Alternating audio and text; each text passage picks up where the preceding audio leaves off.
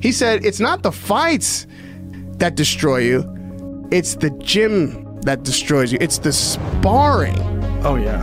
Those are the rounds that destroy fighters. Oh, yeah. And it's like the hundreds and hundreds of rounds to thousands of rounds that you're fighting that nobody sees, that you're not getting paid for, you're taking that punishment, headgear or not. That's what you're seeing at the end of a fighter's career. Do you remember, was it Danny Jacobs Jr.? Who was it that said that they stopped sparring? Oh, yeah. Who the fuck was it? Well, he was fighting Kovalev, and that was Anthony Yard. That's right. That's right. Not that he stopped sparring. He said he never sparred. Yeah. And no one believes him. But, and then anyone who does is like, well, you probably should have been sparring.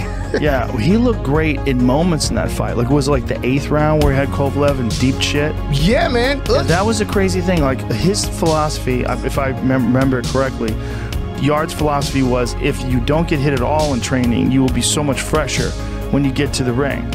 So he was doing just ridiculous mitt work and bag work and drills, and he already knew how to box. So his idea was that he will have some sort of advantage. And he was a really fairly green guy. Well, yeah, I mean, this was his first really big fight. Yeah, but really physically talented and just built like a brick shithouse.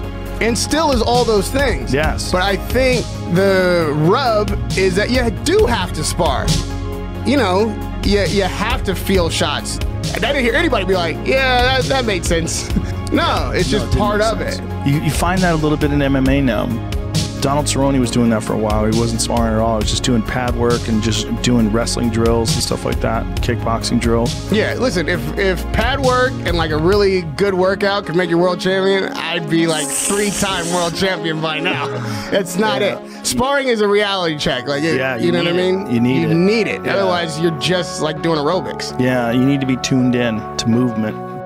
And also to danger, to be able to exist and to be able to fire under pressure. You have to take shots. You have to absorb those shots. Keep your eyes open, like this, like all of these things. You can't download them. Yeah, you can't simulate them. But you can only do that so many times. That's the other thing. It's like there's only so many times you can survive it, you know. And gym wars are real. They take a toll on people. Yeah. Do you work with boxers at all? Sparring. Yeah. If the boxing gym is like a war, right? Like, in the UK, especially if you're an MMA fighter, if you go to like a boxing gym, my coach is always take me to that gyms and be like, okay, you spar this pro. It's always like just coming out bloody and just having like a tear up. It's never like a play spar. It's always like if you're going to spar a boxer, you're going to have a war. That doesn't seem like a lot of fun. Nah, it's not. How do you approach sparring? You see, like Max Holloway, his last fight didn't spar at all and looked fucking amazing. Like one of his best performances against Calvin Cater. I got a teammate that does it as well, Tom Breeze. He's the same way. Breeze doesn't spar? No. Really? Yeah, his last 2-3 fights, he doesn't want to do it. That's interesting. Yeah. So I think each to their own, right? How does he do it? Does he do drills where he just like simulations of he'll like situations or like play spar, you know, just like range finders, shots. He's not really getting like hit properly. So for me, I prefer sparring, and I spar twice a week in camp. Do you play spar? Like do you touch light or do you blast? Like do you full power sparring session? One spar a week would be big gloves, which is you can go harder in big gloves. And then on the Saturday is little gloves, which is the bumper gloves, and that's more like play spar. Normally end up in like a grappling match because it's small gloves. It's hard to pull your shots right in small gloves. So so it's like one hard on the Wednesday, then Saturday is more like a technical working through your technique spar. Yeah, because it's so interesting how the Thais do it, because they fight so often that when they spar, they're just kind of touching each other and playing with each other. And it's interesting if you talk to guys like, you know, John Wayne Parr, guys who trained in Thailand, he said there's a lot of wisdom to that, because when you spar hard, you don't try things. You know, you're always worried about the consequences, but you can hone your fine reflexes by just light sparring, because you don't worry about the consequences as much. And they're already tough. They already know how to fight. There's so many different philosophies when it comes to sparring. Yeah, it's so different, right? Because Russians do the same thing in wrestling.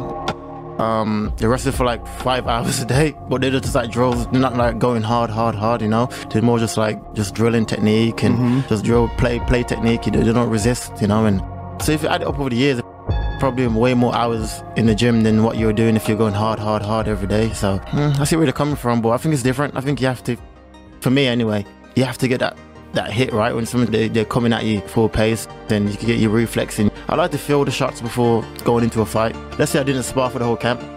I'll be paranoid, but can I still take a punch? You know? So I want to feel that I can, you know? I think everyone's different.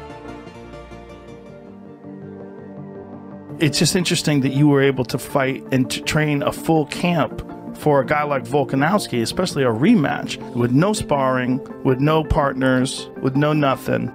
Yeah, we had a lot of mental training. You know, it was a lot of mental things and like visualization.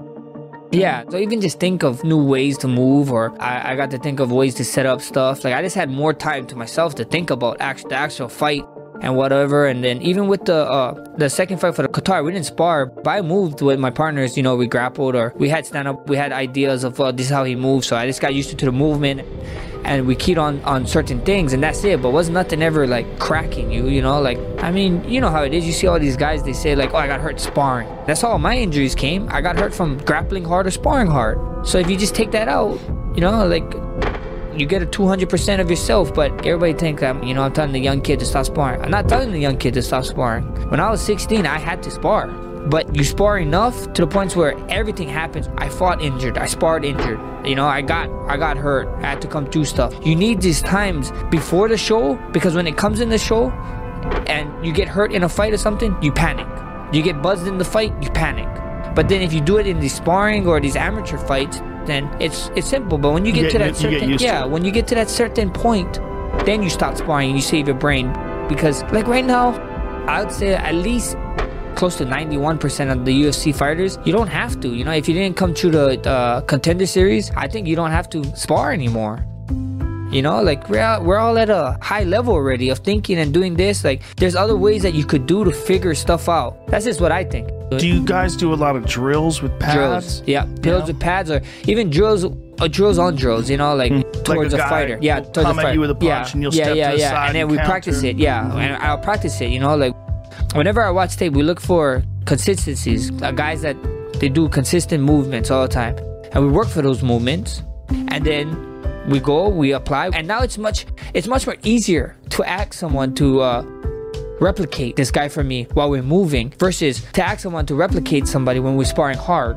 Because I would spar hard with them, they'll start getting their ass beat, and they'll be like, "Fuck, frick this!" I give him a better look when I'm doing myself, so I'm gonna go to that. But that's not it, you know. Like even if you give me a better look as yourself, I'm trying to get ready for this guy. You know what I mean? Yeah. And a lot of people, that's when ego and stuff come in, and so on and so on. So I think so. We figured out a way where it worked for me, and you guys got to see. You know, it's like I felt so good. My body, everything was like. Dude, everything was good. Fire. Yeah, I felt great. If you don't understand how good Calvin Kattar is, you don't understand how good your performance is.